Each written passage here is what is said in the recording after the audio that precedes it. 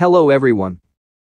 Most people tend to treat conversation like a competitive sport, in which the person who says the most, makes the cleverest point, persuades others of an opinion, or even speaks the longest and loudest, is the winner. All of us fall into this trap. All of us find ourselves interrupting, speechifying, insisting, and coming up with witticisms, all to support our point of view or display our superior knowledge. If you stop and think about it, though, this approach is the opposite of the one we should take. In most conversations, the person who speaks least benefits most, and the person who speaks most benefits least. Here's why. Number 1. Knowledge is power. In fact, in our information-driven world, how much you know makes more difference to your long-term success than how much money you have or almost anything else. A person who's talking is giving away information, often more than he or she intended. A person who's listening is receiving information. Who gets the best deal in that exchange? Number 2. The person who's doing the talking will feel understood and cared about. Most people go through life wishing to be listened to more. So by listening rather than talking, you are giving something valuable to the person who's speaking.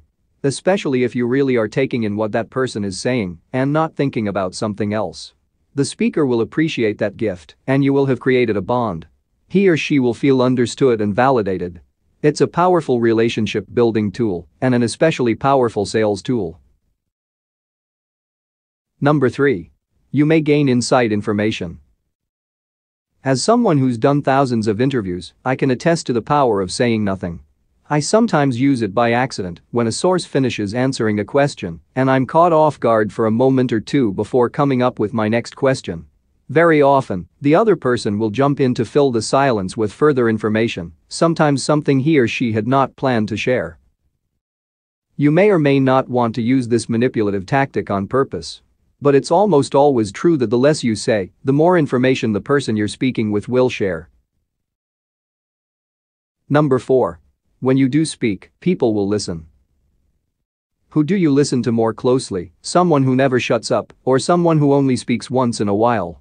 As with anything else, the law of supply and demand holds true. If you constantly share your opinions, no one will seek them out. If you only say what you're thinking on occasion, or only make a point one time instead of over and over, your words are likely to have more weight.